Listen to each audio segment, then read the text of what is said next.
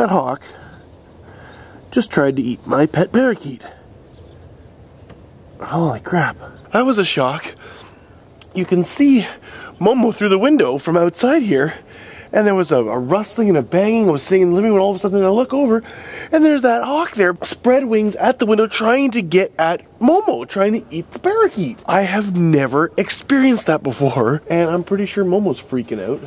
I grabbed my video camera, but unfortunately the hawk had already flown down to the ground before I could get a video of the hawk actually trying to attack my window. I wish I'd gotten that on video. Poor Momo, though. Are you okay, Momo? Are you okay? Okay. But that was a scare.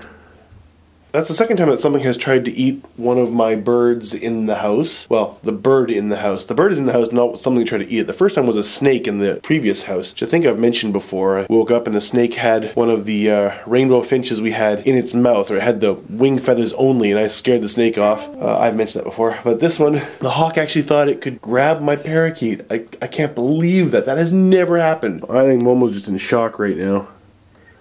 You're okay. Don't I look so lovely? I'm still last day of my flu vacation, so vacation.